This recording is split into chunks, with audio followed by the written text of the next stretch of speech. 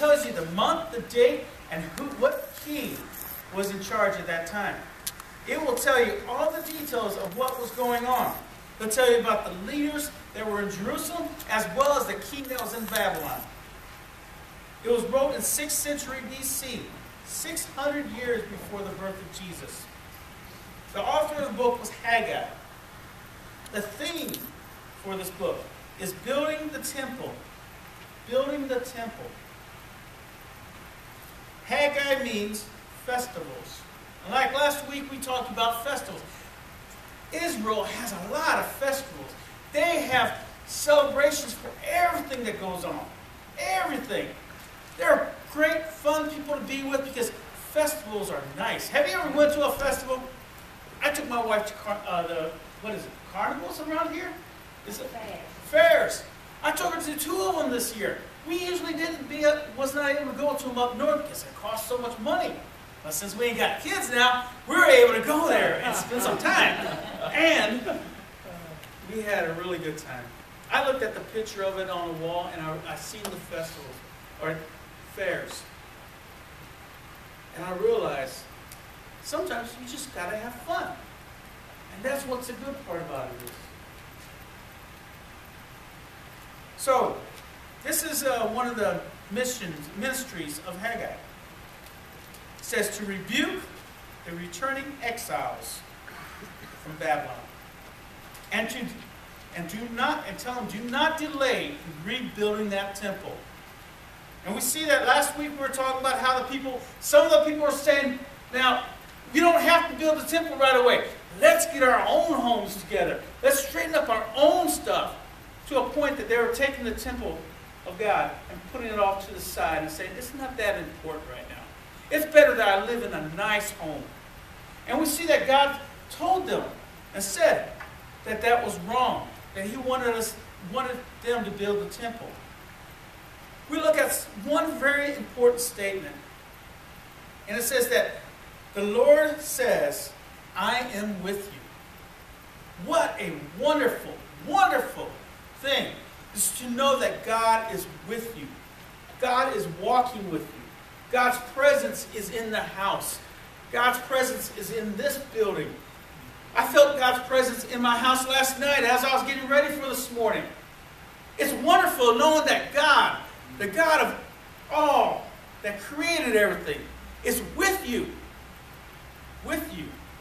And it's good to know that He's also there when you make decisions. It says this in chapter 1 in verse 14. It says, I am with you, declares the Lord. And the Lord stirred up the spirit of Zerubbabel, the son of Shealtiel, the governor of Judah, and the spirit of Joshua, the son of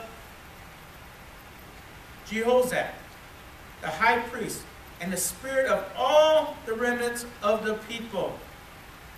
God stirred everybody up. He shook everybody up. The presence of God started touching people and changing people. And it says in this last part, it says, and they came and worked on the house of the Lord of hosts, their God. The presence of the Holy Spirit was moving in their lives. Moving. That's what you want. When you come to a church, you want to see the presence of the Holy Spirit moving within the church. You don't want to go to a dead church, but you want to go somewhere that is alive. Something that is reaching people and touching people. It says in chapter 2, and that's what we're going to be looking at today. There's only 2 chapters. Haggai is one of the smallest books of the Bible. 2 chapters. But what Israel started doing, they started putting work towards the temple, doing what God said. Remember last week I said the greatest thing God can give us is His presence? Being with us, going with us everywhere we go, helping us make decisions, helping us to know His voice. Chapter 2, it goes into a little more detail. It says, notice the outcome of doing what the Lord says to do. Notice the outcome. Because prior to this, it was talking about you would work and you put money in your bags, your money back, but guess what? It wound up having holes in it. You're wondering, I'm trying my best to make sure things are taken care of in my family. My bills are paid, but it just doesn't seem like it's panning out. It seems like there's holes in my back. But now, this is what it says in Haggai. Was I saying Hosea the whole time? No. Okay, I'm just making sure. In Haggai chapter 2, verses 15 through 18, God speaks of blessing his people.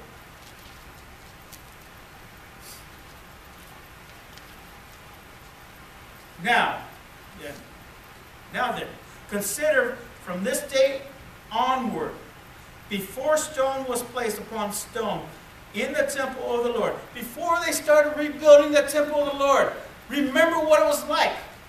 Remember what it was like before you started serving God. Before you started serving God. Before stone was placed upon stone in the temple of the Lord. How did you fare? How was you doing? He's saying. Then, one came to a heap of 12 measures. There were but only 10. They're coming to get whatever they need. And it was never measuring out to what they need. There was always less. When one came to the wine vat to draw 50 measures, there were only 20. I struck you and all the produce of your toil with blight and with mildew and with hail. Yet you did not turn to me, declares the Lord. Consider from this day onward. He's talking about what happened before. It seems like you were not happy. You were not satisfied. There was something missing. There's constantly something missing.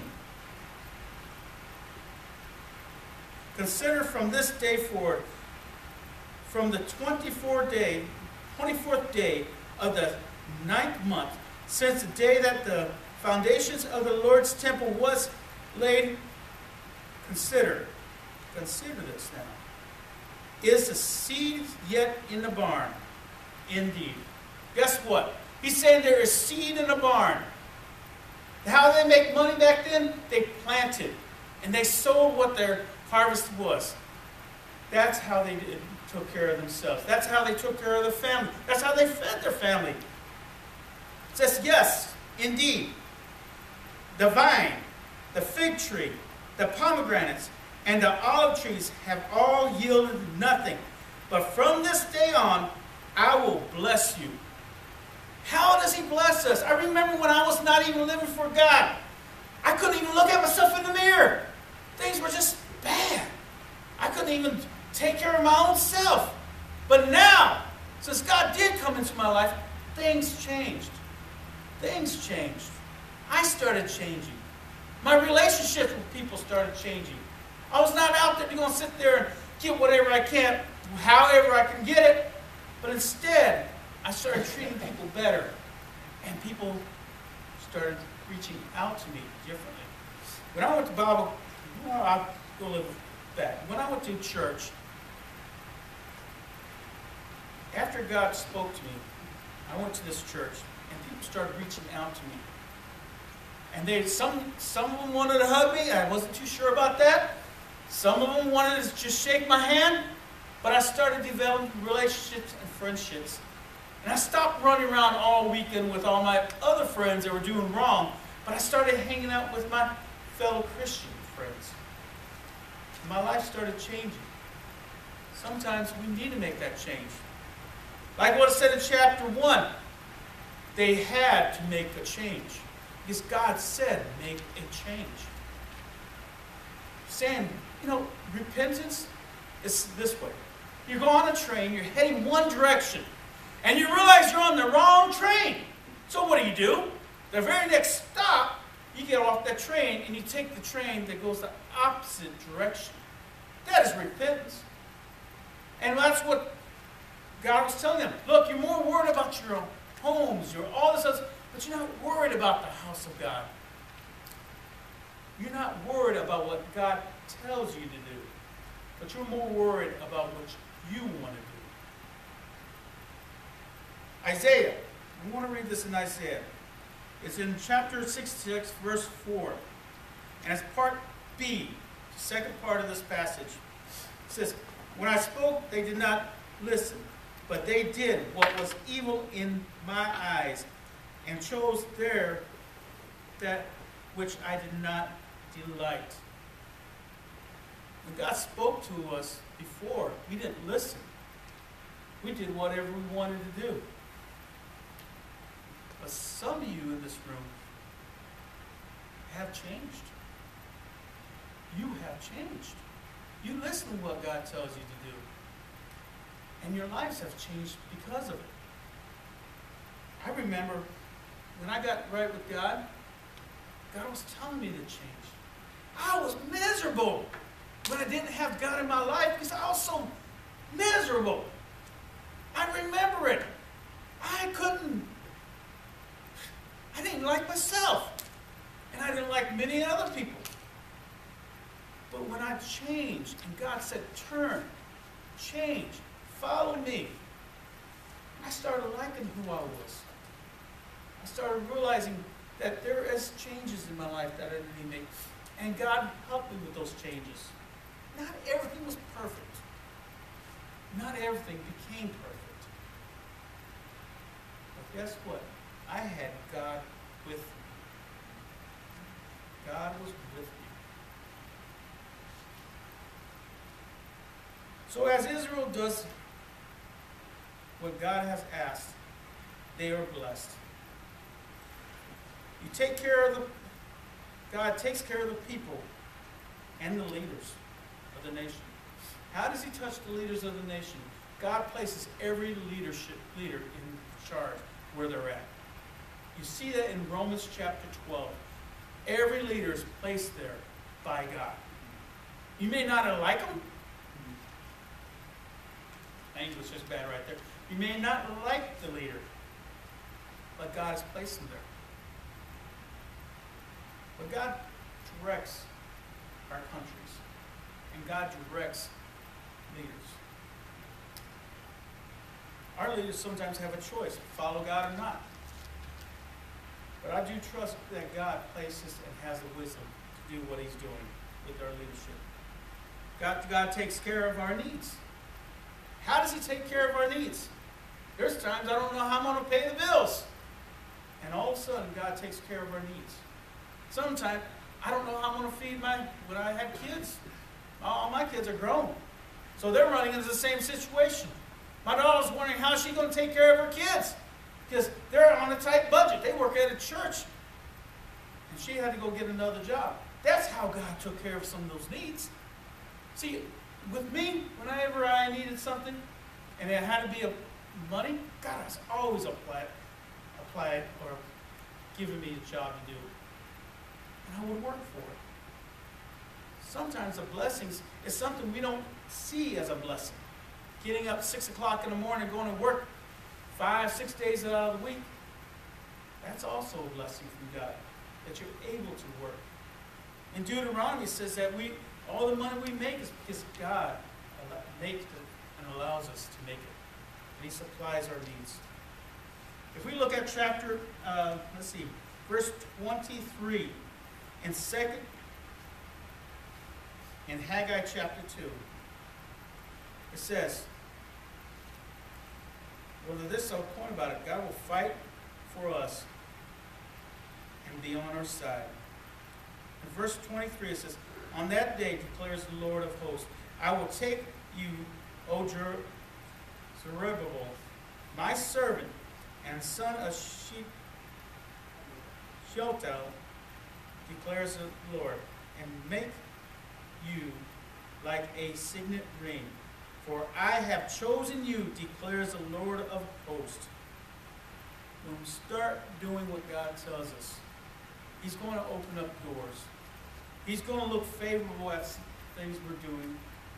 And some of you guys say, well, now I'm having hard times But guess what? Without God, you will be having so much of a harder time. I went through hard times, but I went to God and I talked to Him. And I realized that God I was talking to, which was Jesus, He loved me. And He led me through those hard times. I was out hunting one day, and I hunted late. I was out in the middle of the woods, and it got dark. And it became pitch black out there. No moon, no nothing. And I had to feel my way back to this road that led to where I could walk home. But I was a good mile in the woods. And I remember walking through the woods, feeling my way through. And I had to go down this one little big old hill. It's almost like a cliff. But I had to go down that hill with no lights. And I had to feel everything as I was going down, hanging on to trees, make sure I don't fall. And as I was sitting there and going down, I'm asking God for help because I'm getting scared. I didn't bring no flashlight. I didn't bring nothing like that. So I get to the bottom of the hill, start going up, and I hear somebody say, "John!" And I'm looking around and I recognize it's my dad's voice. My dad was calling me. He was looking for me. It's nighttime and I'm in the middle of the woods. He's making sure I'm not hurt. He yells out, "John," again. And I yell back. And I say, "I'm here." My dad came and got me. I'm so happy about that situation. He came to the woods. He cared about me. And he came and got me. My God cares about you, wherever you're at. And He is calling and recalling you right now. And He wants you to be His children. Be His child. That's what He wants. Now, was that situation perfect? No, I still had to walk through the dark a little bit, but I knew my dad was really close by. It's just like when I stopped drinking. I didn't stop drinking instantly like that, but it took me time to start slowing down, till it finally got to where I didn't drink no more. God's calling you today. God is calling you just the way you are. You don't have to change to come to God. You don't have to change. But what God is going to do, He's going to talking to you and changing you and changing your life as He talks. Remember the train? We're going down the wrong direction. Wrong direction in life sometimes. And God will say, "Get off the train and take the other one. Go the opposite direction." So, what Israel did, they heard God speak to them. God said, "You need to get your priorities right, Israel. Get your priorities right. You're more concerned about everything away from the church than you are within the church or the temple." That's what He's referring to in this passage. But how would that relate to us? How would it relate? Sometimes we're more concerned about making money than we are spending time with one another, going to a Bible study, going to witness to a friend, invite them to church. Sometimes God just wants us to come and sit and talk to Him. Some of the best times I ever had was sitting in front of the church at the altar, sensing the presence of God and listening to what God had to say. Other times I'll be out fishing. And I'll stop everything, and I'll put the pole down and just kind of sit where I can see if there's a bite, and I'll spend the whole day talking to God. Israel was making the changes that God said. And God started blessing them. God started blessing them that they were saying that there was going to be enough wheat, enough seed for their harvest, enough ways to take care of their family. There's not going to be that hole in your pocket no more, or the pocket purse. You know how God took care of my pocket purse? He gave me a little bit more wisdom not to blow my money. Because guess what? I had a thing, spend money and go a week without food.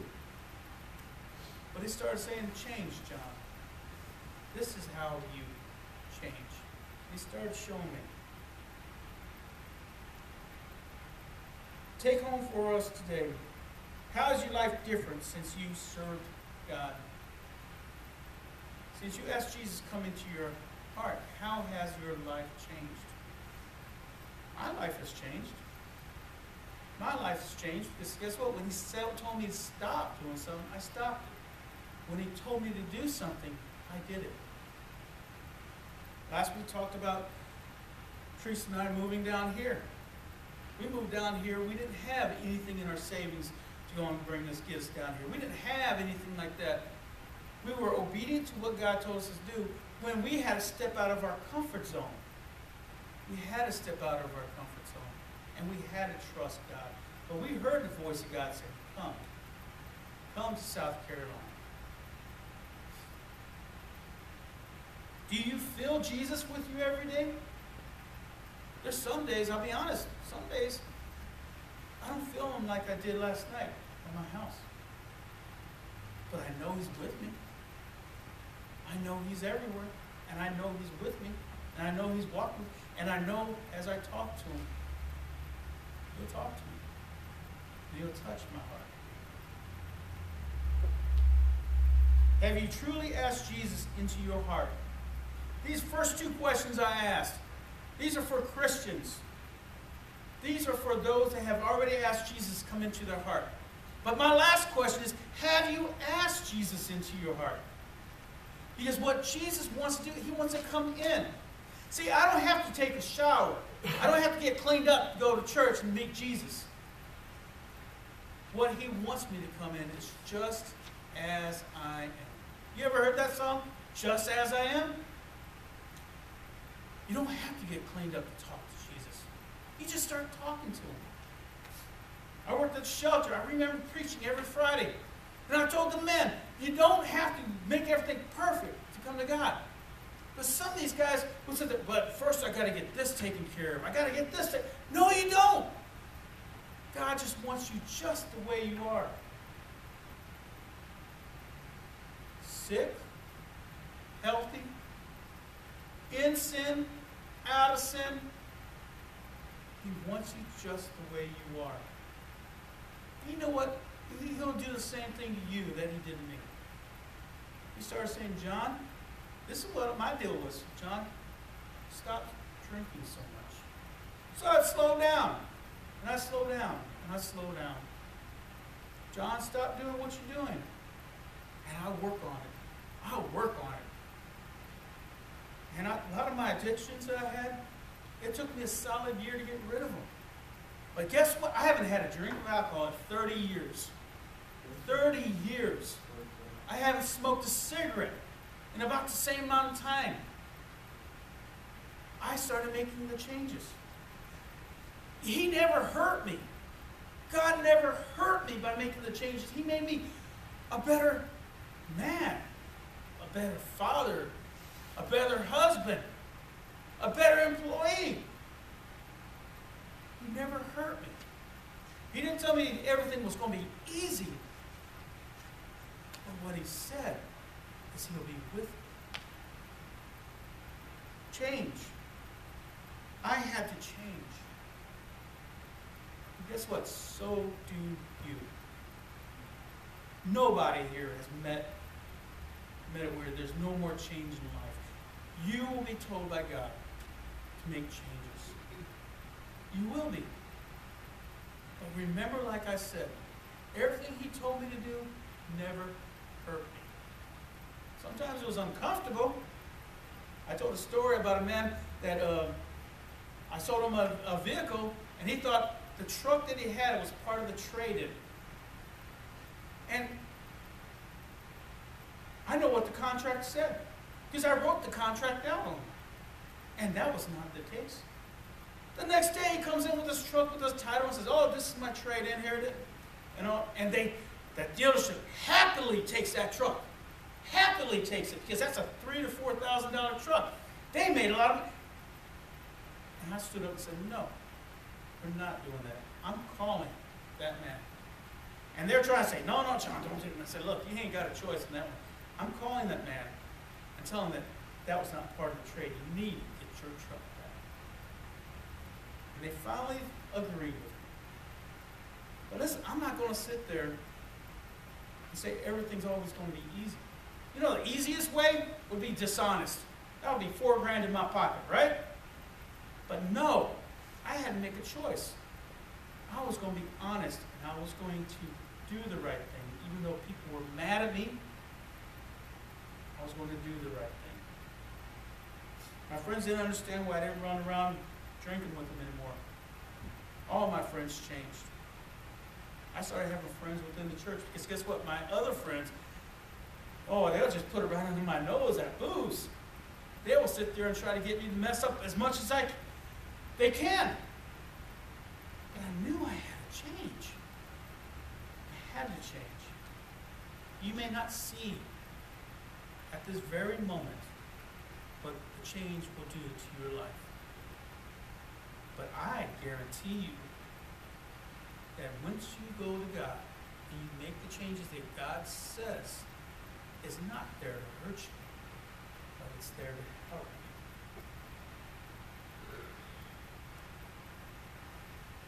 So everybody, I'm going to ask you to bow your head and close your eyes. This is a personal time. And I want to ask you to do a few things because God is really wanting to touch people here. God is really wanting to make some changes in people's lives. And yeah, some of the things He may tell you to do, you sit there and say, that's hard. You don't understand. But guess what? He does understand. But it's for your good. First thing I want to ask, is Jesus in your life? And if you sit there and say yes, then I'm going to ask you this.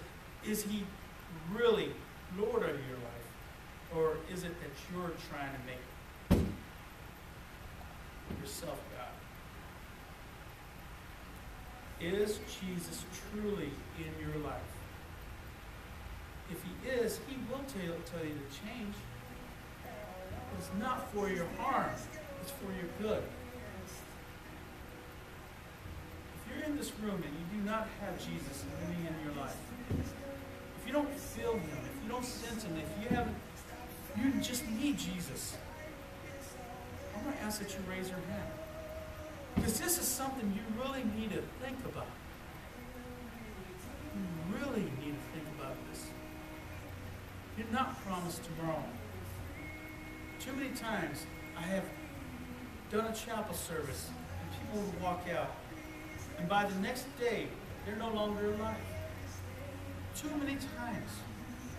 This is really important because the change that God wants for you is not for your harm but for your good. Jesus truly loves you. So if that's you, is that you? I'm going to ask that you raise your hand.